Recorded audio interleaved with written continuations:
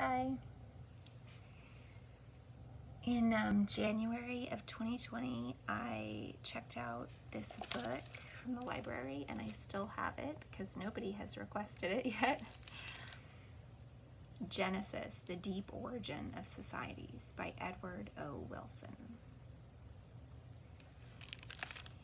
And one of the quotes that stood out to me is on page 20, and it says, "Education, fitted to the needs and potential of all its members, is the key to a healthy society."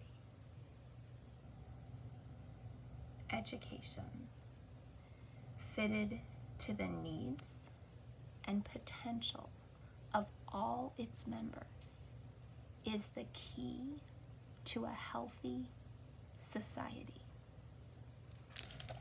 Word. So then this is my dream journal that I'm going through. And on March 23rd of 2020, I had a handful of dreams, 4 dreams that I wrote about. So number 4, it says, "Last night I dreamt I was teaching high school.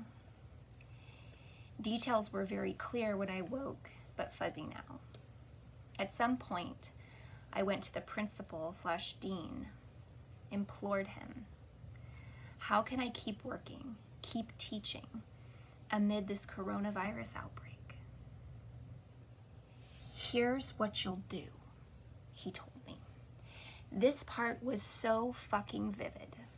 It was so real. He told me then how I needed to, it was like, go online and fill out such and such. But the important part is how real and vivid it was.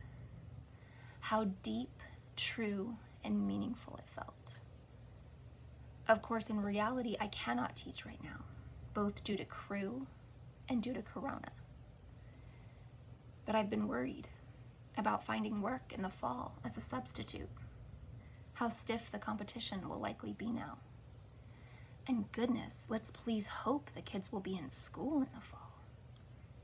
I think they will, but who fucking knows at this point? Anyway, this man I was talking to is so vivid. It was like he was another spirit. He was maybe 50s, light, thin, gray hair, thin, angular face, blue eyes. And it was almost like he was the significant person on my path, or a spirit urging me to keep going, stay on this course of teaching high school. It's the work I'm meant to do. Here's what I have to share. We have to change education, and we have to make wellness a priority.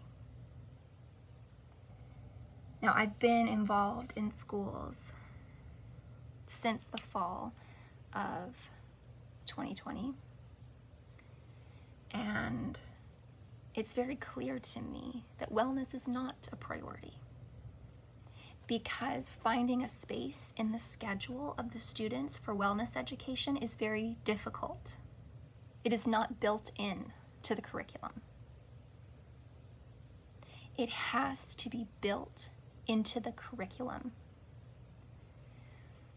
Every grade of student, K through 12, needs curriculum-based wellness education. Period. We shouldn't be having to find a space for it and saying, oh, well, you know, they've got English, they've got science and math, they have to do that. We can't pull from those subjects. Oh, really? Because I'm looking around and students are killing themselves. So yes, we can make space for this. We have to make space for this. And we need to start now.